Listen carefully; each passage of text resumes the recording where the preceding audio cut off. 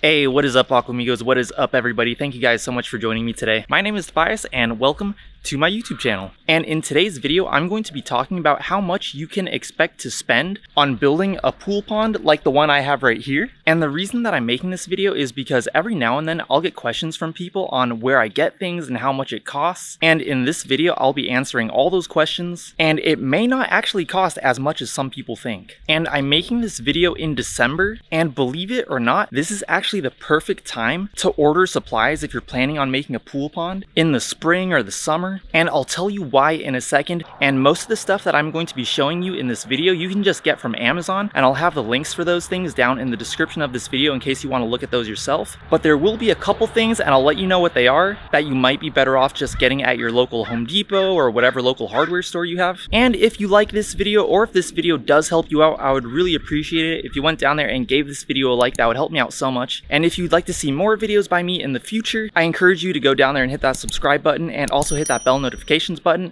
I'm uploading new fish videos and pond videos every Friday, and I'll also be throwing in clips from when I was putting this whole thing together, so you guys can get an idea for what that process was like. And let's go ahead and get into it.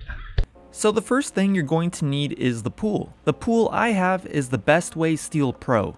It holds about 863 gallons. However, I bought this pool over 2 years ago, and now it looks like they call it the Best Way Deluxe Splash. The new Steel Pros that they have are a bit bigger and a bit more expensive, but I'll go ahead and link one of those down in the description as well, in case you want to go that route.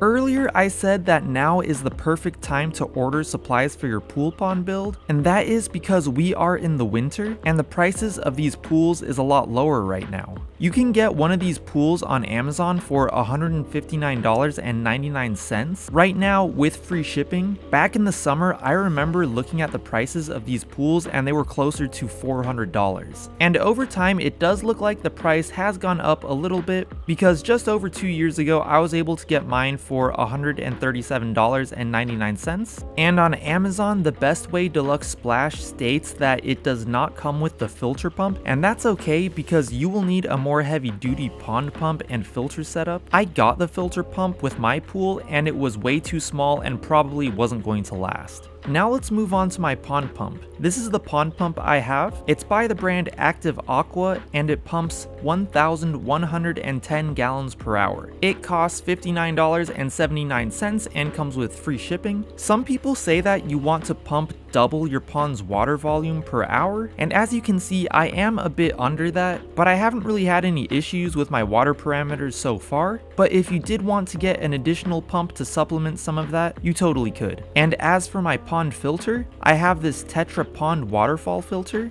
which is good for up to 1,000 gallons. It goes for $80 right now, but I have seen the price of this filter fluctuate to well over $100 when the demand is high. So right now would be a great time to buy it. It comes with a filter pad, fittings for pond tubing, and a filter media bag, which brings us to this next part, which is the kind of biomedia you can get for your filter. I went with lava rocks, and lava rocks are great because they have a lot of surface area for beneficial bacteria to grow. At Home Depot, you can get a big bag of lava rocks for less than $10. And while you're at Home Depot or whatever local hardware store you happen to have near you, you can pick up a few stainless steel hose clamps for around $1.25 each, so you don't get any leaks where you are connecting the pond tubing. And of course, to connect your pond pump to your pond filter, you will need some pond tubing. I bought this Tetra pond tubing. It's 20 feet long and 1 inch in diameter, and it goes for $20 on Amazon. And if you buy it with some of the other things that I mentioned, the shipping will also be free. Next, we are going to talk about UV.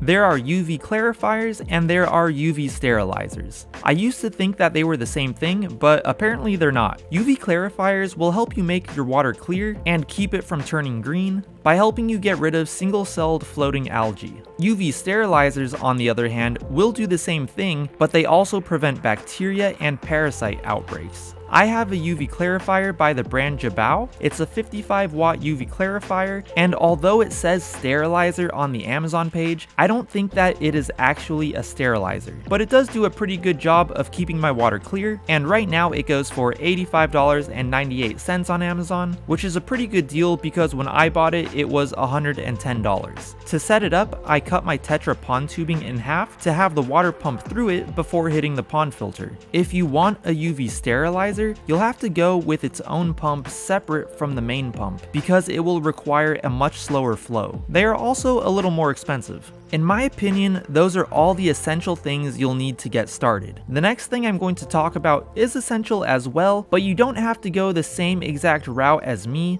because there could be other options out there when it comes to pond netting. If a heron finds out that you have a pond, you better believe he will keep coming back to eat your fish. A heron got one of my arandas once when I didn't have my net over my pond, and it kept coming back all the time after that, but ever since I was always sure to have the net on my pond. What I did is I got some plastic coated wire and put it across my pond, and then I went to Joann's Fabric and I got some polyester cargo netting and put that over my pool pond, and the wire going across the pond would hold up the netting, and I also have the netting clamped down around the edges of the pond. I found some pretty good sturdy clamps on Amazon. I'll go ahead and link those down in the description below as well, but again, for the netting, there are a bunch of options out there. You don't have to go the same exact route as me, but that's just what I did. One thing that I did find out though is that I think because my netting was too fine, bees couldn't get through the netting to pollinate my water lilies, and I actually didn't get any flowers on my water lilies this past season. I'm not 100% sure if that's the reason why, but that's just kind of my theory right now. Now, a non-essential thing that you can get for your pool pond is gravel or rocks for the bottom. I bought river pebble for mine. I paid just under $5 a bag at a local garden store that was going out of business. I bought 7 bags in total, and each bag was 5 cubic feet. They aren't necessary, but will definitely improve the look and even create more surface area for beneficial bacteria to grow on.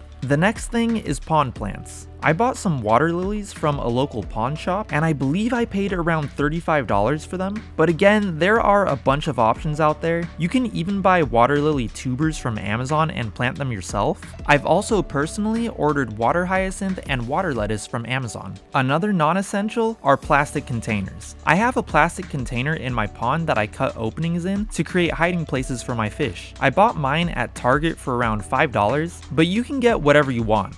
Just make sure that it's BPA free. Usually recycle number 2 or number 5 is good. I also have another plastic container with openings cut into it to keep my pond pump off the ground. I also have a heron decoy to add some additional defense against herons, but the netting probably does most of the work. And last but not least, fish. There are many different pond fish you can get. 20-cent common goldfish are a great pond fish. Keep in mind though, if you do get koi, you will need to have a plan for when the koi gets bigger. If you get a pool pond like mine that holds 863 gallons and is 26 inches tall, that won't be big enough for an adult koi. An adult koi will need at least 1,000 gallons and at least 3 feet of depth. And of course, don't forget some mosquito fish or minnows so you don't get mosquito larvae in your pond. So there it is, guys. You guys could build a pool pond setup just like mine with the essentials for around $406. But anyways, guys, thank you so much for watching this. I appreciate it. And once again, if you did like this video, I'd really appreciate it if you went down there and gave this video a like. That would help me out so much. And if you'd like to see more videos by me in the future, I'm uploading new pond videos, new fish videos every Friday. So if that sounds like something that you'd be into, you definitely want to subscribe. And just really quick, I have a shout out for Joel Shaw. Thank you so much for being an Aquamigo. If any of you guys would like a shout out in one of my upcoming videos, all you have to do is go down to the comments below and comment, "I am an Aquamigo." I will shout you out in my next fish video. So thanks a lot, guys. I'll talk to you later. Peace.